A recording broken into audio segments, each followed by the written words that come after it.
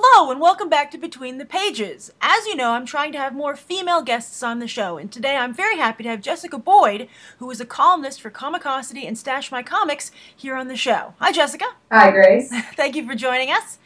And today, you and I are going to review kind of the first wave of Marvel Now. I'm really excited because it's getting me back into Marvel. So. Oh yeah, because when we talked about you coming on the show, I'd suggested this, and you were like, "I'm not a big Marvel reader."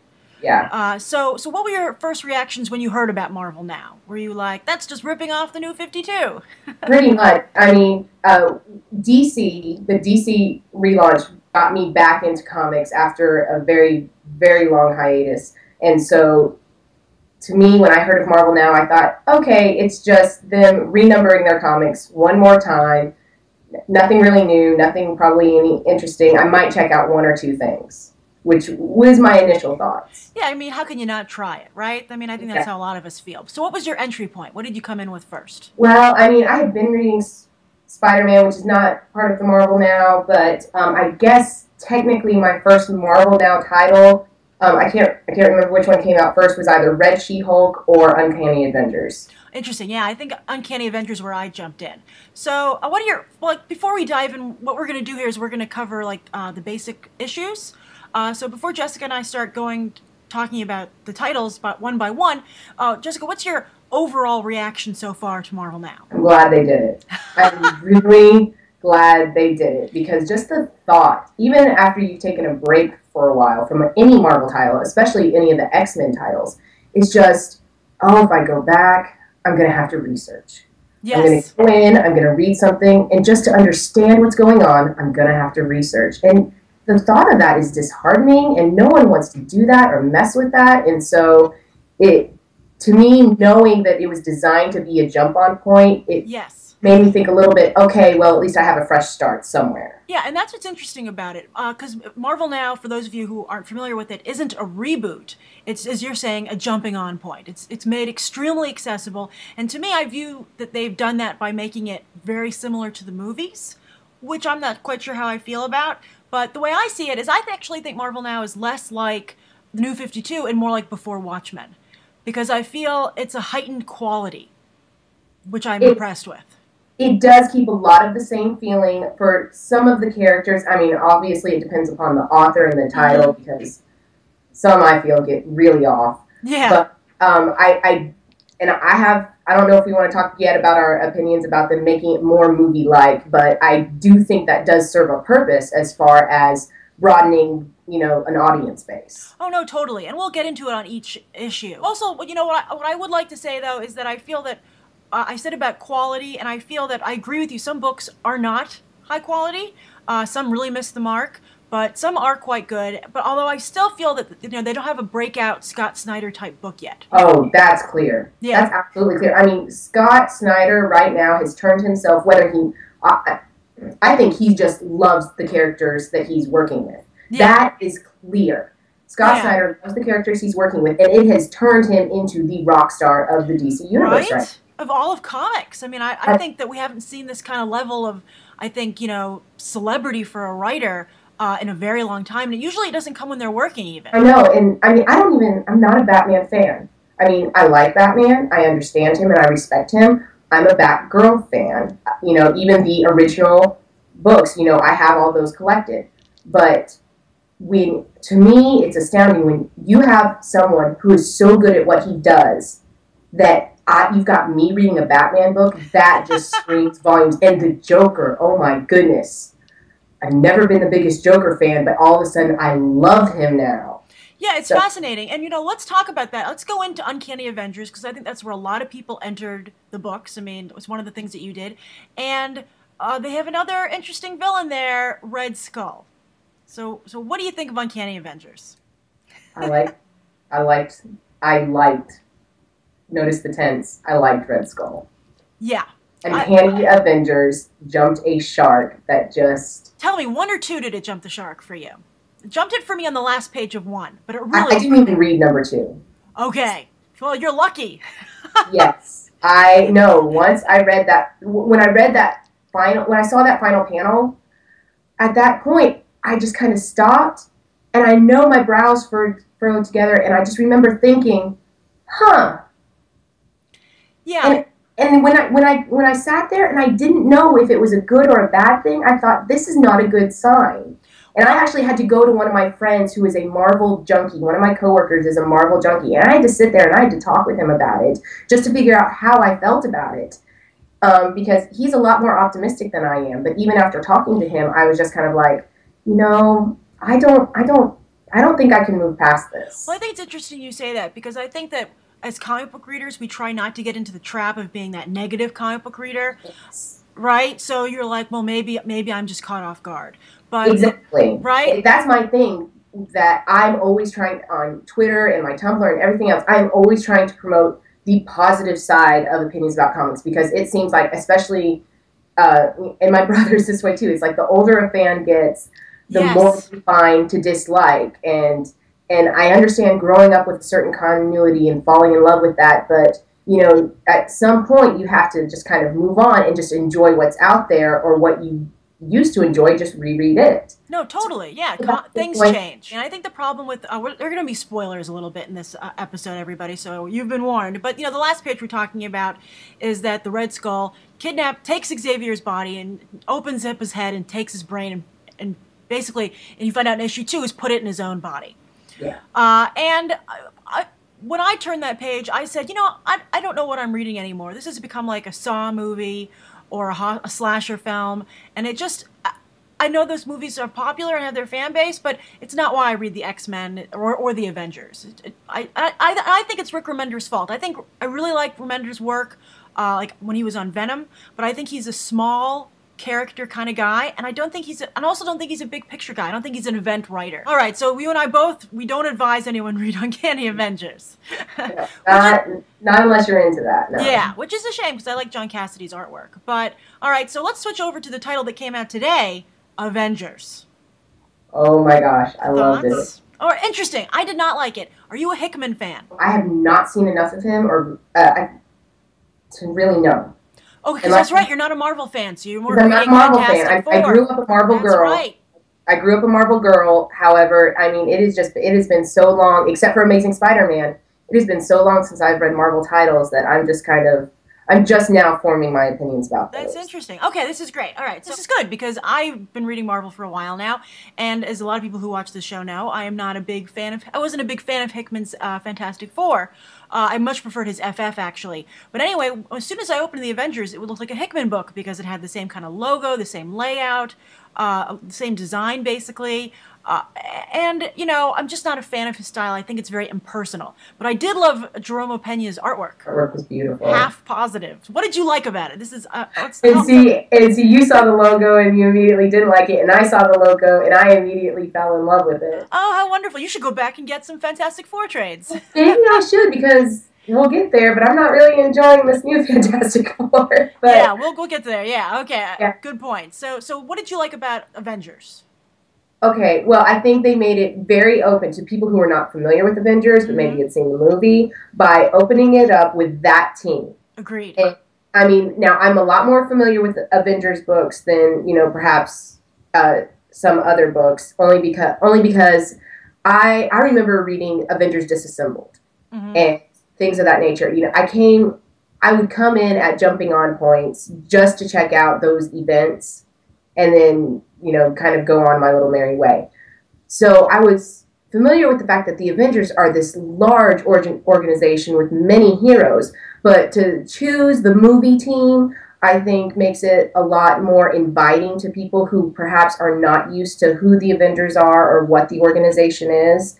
And to me, the reveal of the additions to the logo at the end, I just found that a little bit fun, and I was sitting there matching up the logos with the heroes. I do have to say that I was looking at that first, that first logo with the blank spaces. Like, I wonder who's going to go where, and are these people's teams? Like, that did pique my interest. And as you're saying, it sets it up for spinning off characters and bringing them to the movies. You have your core Avengers, and then you have, like, these satellite ones that they can do with what they want in the comics and the movies. So I agree. I think that it's very well set up from that kind of point of view. I guess I just don't like gods as villains. Yeah, that part, I did wonder. I'm like, okay, do I need to go back and read some other Avengers Oh just to no, get they're new, I think. because I knew some things had happened, and I knew there had been a writer switch before this issue started, and I looked some of that up, but I was very unfamiliar with the villains themselves, and I was just kind of like, all right, where exactly is this part going? But I loved that final panel with the people that they contacted. I love seeing Captain Marvel because I'm a huge Carol Danvers fan. But Yes, she's great. I'm not going to stop reading Avengers, not only because I love the art so much, but that's their title book. Something big is going to happen there. yeah, And so let's move on. We'll because I've been talking about X-Men so much on the show, we'll do that last. So let's okay. move on to Thor. I love Thor. Thor is one of my new favorite books. It was gorgeous. It Yeah, was wonderful to read. I felt like, even though it was a comic book, I felt like I was in the middle of a movie, agreed. or even in a very well done video game or MMO type Or of a cable style television setting. show. It was Exactly. kind of Game of Thrones like because it was episodic. It seems very episodic, but in a good way. It does seem that way, and it was just one of those things where it took me back to reading Beowulf in high school and things Yes, of that nature, and that's the feeling it gave me, and I loved having that feeling, and I loved having the different time periods me and too. following Thor at these different points, and getting little pieces of the mystery throughout all of that. And this So is a place where God's worked for me. I didn't like it over in Avengers because I feel like when you fight an omnipotent villain, like you can't really, those fights aren't interesting. But here when you yeah. have, who can fight Thor but a god? So I've read both 1 and 2, and I think 2 held up. I have not read two yet. Hmm. I've only read one, but it makes me want to read the next one. Yeah, and also I thought Isad Ribic like scaled his artwork down a little bit. Sometimes it's a little steroid-rific, but this stuff was just beautiful. Yeah, well, see, I felt like he was a little overbuilt on the Yeah, cover, yeah. but then seeing it in the book, I do think that it worked. Also, one of the things I like about the title is how it shows gods interacting with their people. And how Mhm. you can trade gods and how gods of one people interact with gods of another people, and I think Yeah, it's very well done. It's just a really smart book, and I think it's one of Jason Aaron's best stuff. I think sometimes he's hit or miss, like Wolverine and the X-Men, but this is a great book. So let's move on. I didn't like the first 2 books, but I like these second 2. I like Thor, and I also like Indestructible Hulk. I liked it, but I don't know if I'm going to keep reading it. Interesting. Yeah, I'm going to keep reading it for now, but I'm not a Hulk reader. And that's my thing. I'm not a Hulk reader. Mhm. I find him interesting. I find his character interesting. I find it interesting that Shield is going to be using him. Yes, well, I like that and I don't like it. I didn't like seeing Maria Hill have such a big. I mean, because I thought that was purely because of the movie. And like I just read an Avengers comic where Maria Hill and I think Daisy Buchanan's her name were kind of like they're the exact same character that I think that Bendis created.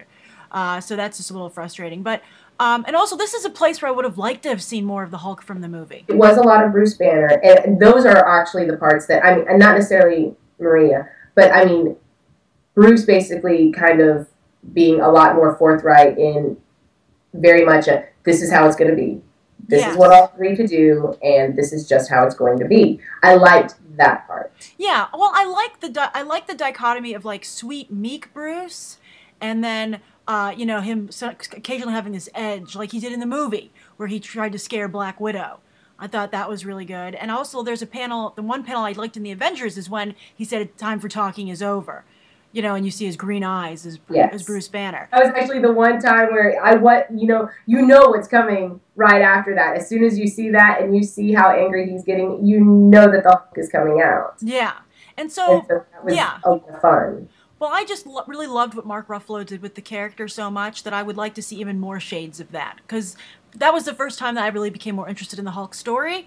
And so I like Bruce Banner being forceful in this first issue, but I don't want him to become kind of like a jerk or Cyclops. That's Cyclops' job. He's doing a He good doesn't job need to in be it. a bully at all.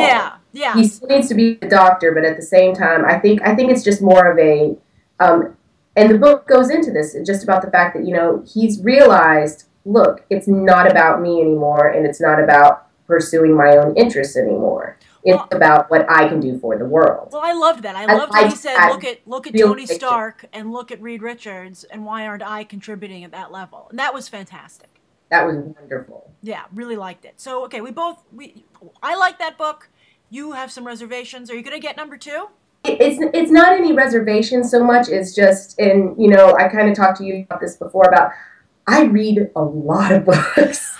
Yeah, the wallet can only take so many books, right? Exactly. So Hulk might not make the cut. Okay, all right, interesting.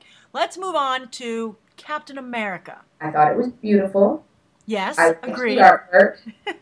I had to reread the first few pages.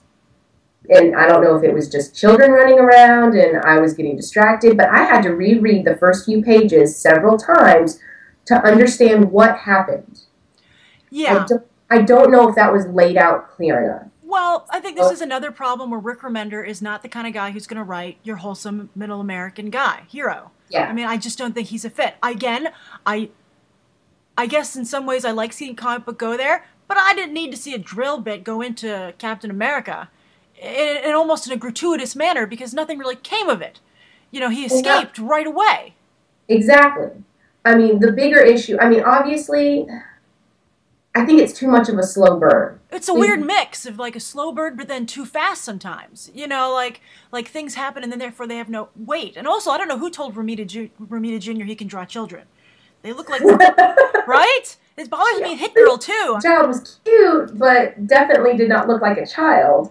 And I think that was my whole thing was that, it's Captain America caught in a fantasy / sci-fi type of reality.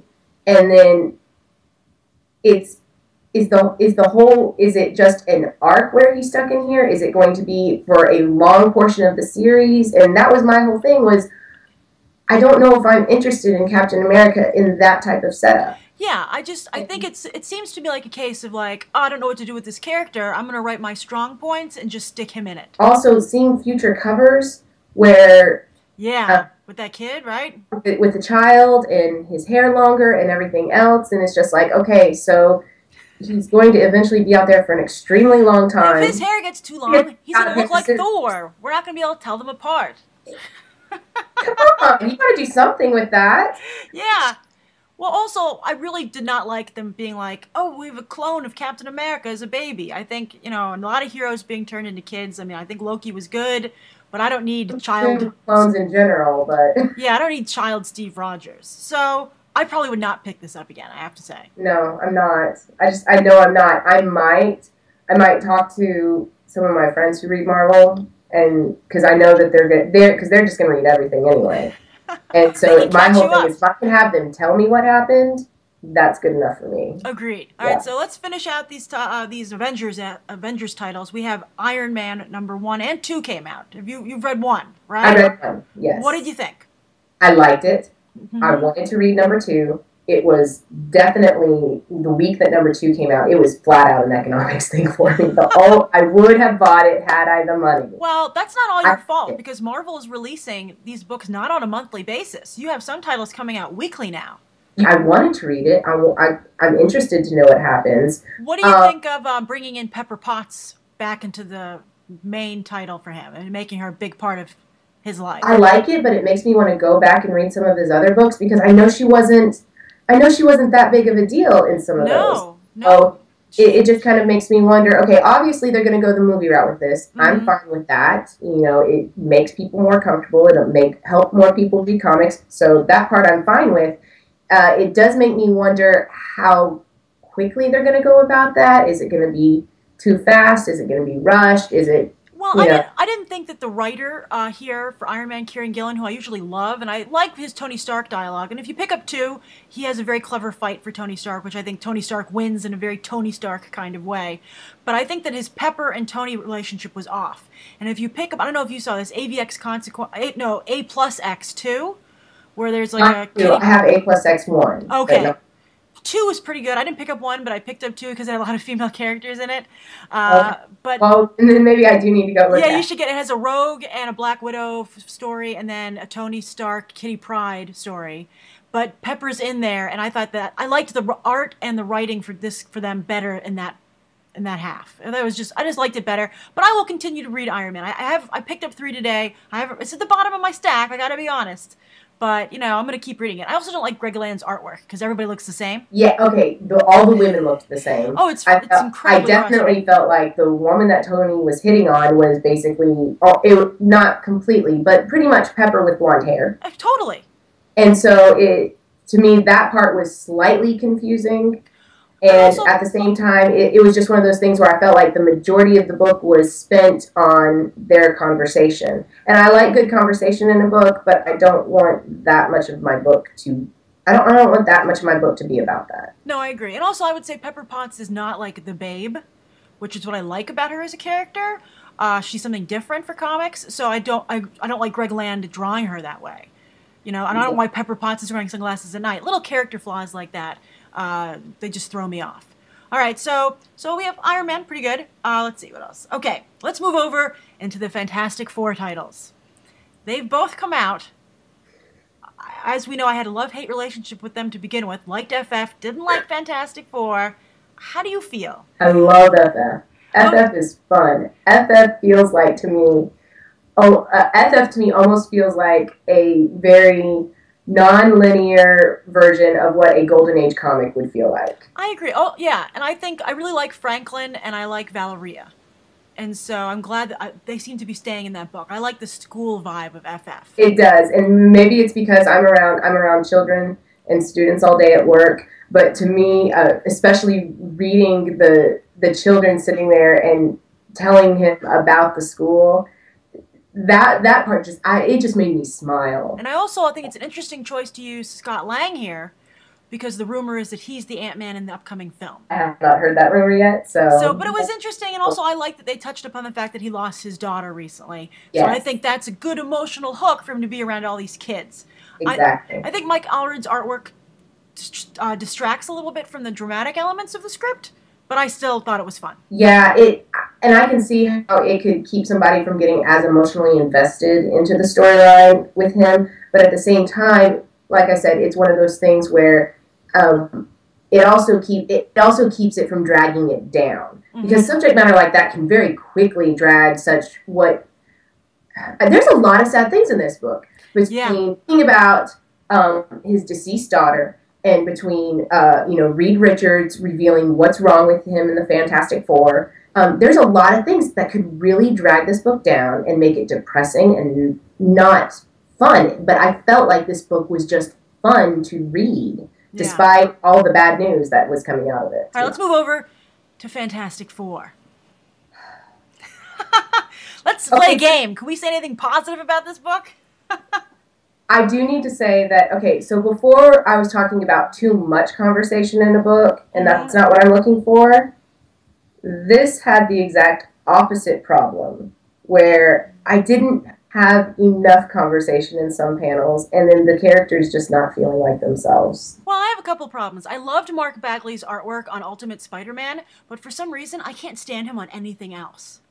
It looks horrible. I'm like, I don't get it. I loved this guy. He drew so many issues of Ultimate Spider-Man. I loved it. I enjoyed every single one of them. But now I'm just like Greg Land. I'm like, every woman looks the same. Everyone looks a little like a child. I guess, like, he has the opposite problem of Romita, where all of his characters look like teenagers to me. Apparently they speak like teenagers, too. Or, I don't even know what that was. Because I couldn't, normally when you read a book, you can hear voices in your head, or you have certain characterizations and things of that nature that you kind of call back on. And to me, it was just like I was struggling so bad, and I had to put this book down, and I did not pick it back up again until tonight. Wow, yeah. Just before we talked, and I thought I've got to finish this. So you only read it when forced by commitment. Yes, exactly. And I will probably, unless something massively huge happens, I will probably not read it again. Or unless something happens in FF that makes me want to read Fantastic Four, I don't see myself reading it again. I'm not a big Matt Fraction fan. I was so happy to see him taken off of X-Men, and I feel I probably wouldn't pick up. Even though his FF so far is good. It's the same writer, which is interesting. Yes, yes. That's the part I found interesting, too. Just that how does somebody who seems to, at the very least, he definitely seems to get children. That much is clear. Yeah. But as far as Fantastic Four goes and just the traditional team, it did not seem very cohesive. Fantastic Four has just never really worked for me, and it's not working for me now. And I would probably only pick up the book if it had a creative team change. Yeah. You know? All right, so let's wrap things up with the X-Men. I'm a huge X-Men fan. I grew up an X-Men fan. Right? Like I said, I have not read it in a very long time, but I am so happy that I am now. Right? And we were talking about this before we started filming. You are a fellow Cyclops villain lover. Yes. Oh my gosh. I grew up despising every single incarnation of Scott Summers I had ever read, seen on television, or even in the movies. He was the whiny Boy Scout to me. He was always the whiny Boy Scout to me, and I never understood his purpose except to, you know, be at Xavier's beck and call.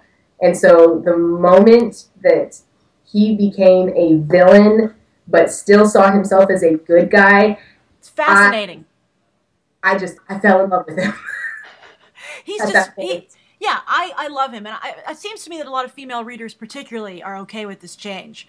I think it's because I think maybe someone from a male reader might think that women would look at the old Scott Summers and think, what a stand-up guy, okay? Like, they'd probably love him. But I think that he's just such a, as you said, a boring, and I think he's always been a self-righteous character. Exactly. Yeah. He always has thought too much of himself, has always looked too much down on others. And I think the fact that he's not a full villain, but a villain who thinks he's a good guy is where the genius lies. And like a slight spoiler for issue 3 that came out this week, I love the fact that he wants to name his school the New Xavier School. When I read that, I was just, oh gosh, this afternoon, and I read that, I was just like, man, he's got some balls. As soon as like Wolverine hears that, he's going to be like, what did you just say? I mean, it's just so brilliant, and it just speaks volumes about both men who they chose to name their schools after. And it's great. And so, but I've been saying, before I read 3, I thought that this was the best run since Morrison. I thought that 2 was just like a perfect X-Men comic. It's one of those things where there are several storylines going on in the Marvel Universe where if the plot points are almost cliche. It's something you think you would read about, you know, back in the 60s or something of that nature, because it just seemed, you know, bringing the entire X-Men team from the past to the future. Are they really going to do that? Yeah, I thought it was a horrible... And you're just like, okay, it's working. I know. That's how I felt. When I heard this idea, I thought, this is the stupidest thing I ever heard. I was like, Beast, you're a jerk for bringing them back. Like, what's wrong with you? You know, I was like, Beast, you're just as self-righteous, but you're no fun. And then when I read issue 2, I thought that Bendis got the dialogue of the little X-Men just perfect. Yes. And I thought he handled this is a book where they handle the serious moments really well. I think that Bendis hasn't written this well since Ultimate Spider-Man. But I have to say, number 3, it kind of lost me a little. Because I thought Bendis fell into his old Bendis-y quirks. I think it served a purpose. I think it was almost you have to have mechanical issues, I guess is what I call them. Things where you have to take care of some business. You have to show what Cyclops, you know, old Cyclops, you have to show what he's been up to while the new X-Men have been coming forward. And you have to know, you have to reveal what his plans are. Yeah, I didn't have a problem with the plot. It was the dialogue. I thought that Emma Frost was so poorly written that it really made me wonder if he knew he was writing for Emma Frost. And that's my thing. Since I've never been an Emma Frost fan and I'm not as familiar with her, that's not something that I picked up on. That's fascinating, but not something that I picked up on. Well, she wasn't very interesting to me, but she wasn't my main priority while reading the book either. See, exactly. I think he made her less special. You're a Batman reader, obviously, so you know Damian Wayne, right? Well, Damian Wayne is really the male version of Emma Frost. Okay. She's supposed to be like that. That makes sense to me. Yes. Okay, then now I see your point. Yeah, so I mean, to Bendis just wrote her she was mad, and that was it. And as a huge Emma Frost fan, as everybody else knows who watches this show, that just was like almost an unforgivable offense to me, especially because I was so excited to see her return to the pages of the comic. So, I don't know. I'm not by any means going to drop the book, especially after that cliffhanger. Oh, I cannot wait to see the it may not be a SmackDown. They always show you these things that make it look like some big fight's gonna happen, and then oh, they magically escape or something else happens. But I'm hoping that there is at least one big duke out with the old team and the new team seeing each other. But before we go, let me ask you this. What do you think of this surprise twist that the Phoenix Force has altered or taken away some of their powers? I like it. I feel like there had to have been consequences for these new mutants popping up. Mm-hmm. And it wasn't, and you could say that, oh, well, the consequences was everything they had to go through to get up to that point. No, that's a cop-out. No, I agree. You need a balance. And I think it definitely makes the book more interesting, and it also keeps the bad guys, or whatever you want. If you look at them as bad guys, I know some Marvel readers who apparently do not think of Magneto and Cyclops apparently as the bad guys, which shocked and floored me. The only thing that threw me is that it wasn't consistent. That it juiced magic up, and also with Magneto, I thought that he shouldn't have been affected. I think it only should have been the Phoenix Five. That part I will agree with, because there were multiple people who were hit by the Phoenix Force. Everybody fought the Phoenix Force. So yeah. Who do you choose who was and was not affected? So people who are not mutants were not affected. I can buy that. People who were altered by science and those types of characters, them not being affected, that's fine. But there were other mutants who were hit Phoenix Force. Now, is it just one of those things where they're slowly going to reveal the fact that they were affected?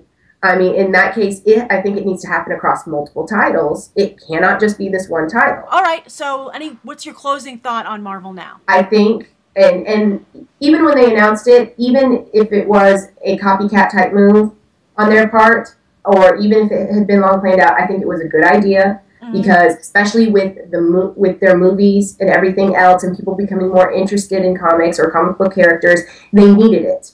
They have such a rich and diverse history that it's overwhelming to jump onto, and they needed a clean slate. Well, I think it'll be interesting to see. I think that New 52 is very event driven, and I think Marvel Now is very talent driven. So it'll be interesting to see which is the more successful, with the exception of Scott Snyder. But it will be interesting to see which is the more successful approach.